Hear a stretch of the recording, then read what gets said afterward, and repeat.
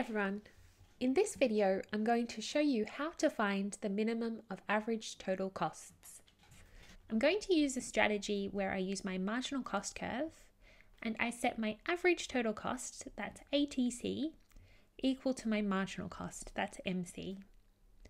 The reason why this strategy works is because marginal cost always intersects our average total cost at its minimum. So here is a standard representation of our marginal and average total cost curves, and you can see what I'm talking about. The marginal cost comes right through the bottom of average total costs. I do have a video that explains why this relationship holds. I'll link to it in the description and above.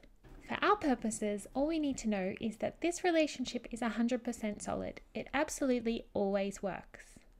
So if we had an example where, say, our total cost was equal to 6q squared plus 30q plus 150, we would find our average total costs and then our marginal cost first.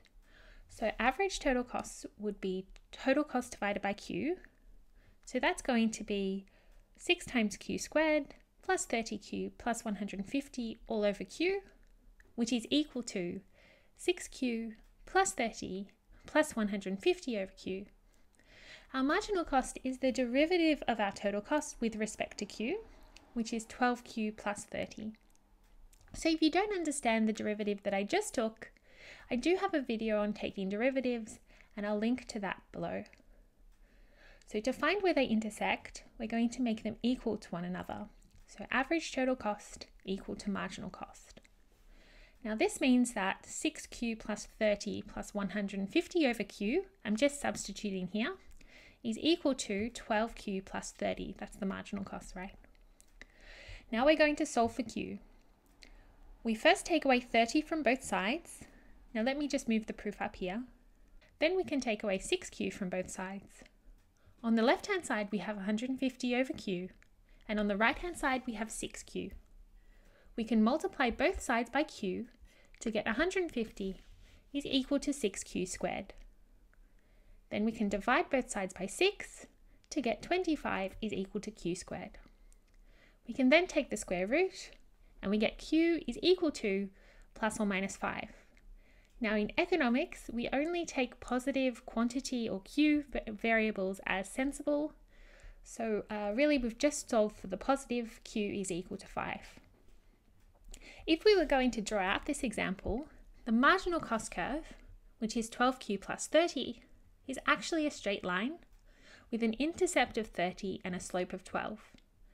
Our average total cost function actually does look like this, and you can check on a graphics calculator if you really like. And what we've found is that the intersection here corresponds to q is equal to 5. That's the quantity that minimizes average total cost. I will say that it's very common to see examples and questions where we end up with a linear marginal cost curve, just like this. And that's just because it's easy to compute. Okay, in order to find the level here, I can substitute q is equal to 5 into either my marginal cost or my average total cost curves. It doesn't matter which one. Let's put it into marginal cost. So I'll get 12 times 5 plus 30, and that's all equal to 90. Visually, that looks like this. So that's how to find minimum average total costs, or at least one way to do it. We found our marginal cost and our average total cost curves.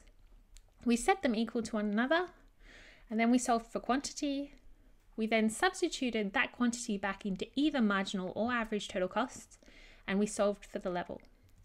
This trick will work for average variable cost too, because the marginal cost always intercepts average variable cost at its minimum as well.